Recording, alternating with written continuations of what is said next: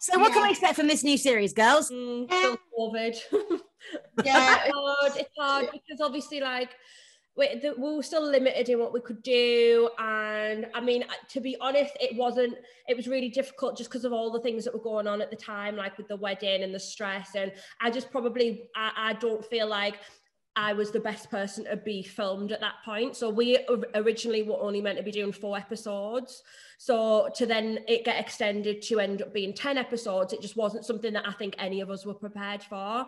I don't know how I coped with what I had on, never mind being Marnie with a baby as well. Like it was just a lot this time. And I think I've learned that I won't film right up close to my wedding again because it was just too much. Yeah. Is it literally like they follow you? How does it work? They come into our house like early morning and they don't leave till like late. That's basically it.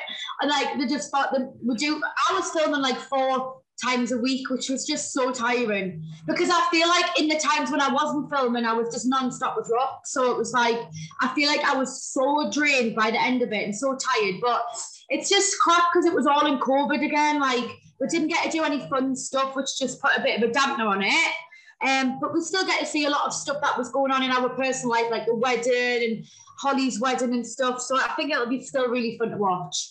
And what happens when you watch these shows back, OG? Is it really exciting to see the other? Because obviously you don't know what's happening in other people's lives. Is it nice to sit down and it's not all about you, if you know what I mean? You get to see other people. Yeah, I enjoy watching all of the other stories. Like I always have. Like I hate watching myself. I'm just like, oh, that's so embarrassing. Like I can't. I cringe. I fast forward myself and watch everyone else. And how does Casey feel about it? Because like he's kind of been entered into this life, really, hasn't he? With camera crews following him. Casey's got better and better each series. And this one, he was a lot more confident, a lot more comfortable in front of the camera. And what about Jacob? How's he coping, Holly? He's just getting a lot better now than he was before. I think like much more confident and much happier with filming because, being a footballer, you have to be very careful with what you say. And, when you watch footballers' interviews, they're very straight down the lens and they don't show much of the personality because they don't want to say anything wrong or unprofessional. So it's just kind of like him allowing himself to show his personality now, which I think he does. And would you guys go back into the Geordie Shore house if you got offered an opportunity? I don't know, maybe just for a night. Would you want to go? If the others did.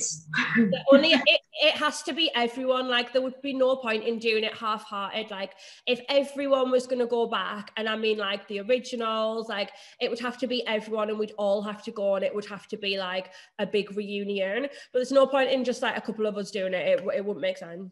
But do you all get on though? You probably wouldn't, but that's the beauty of it. I couldn't cope with a hangover. I don't know about you. Girls, lovely to see you as always.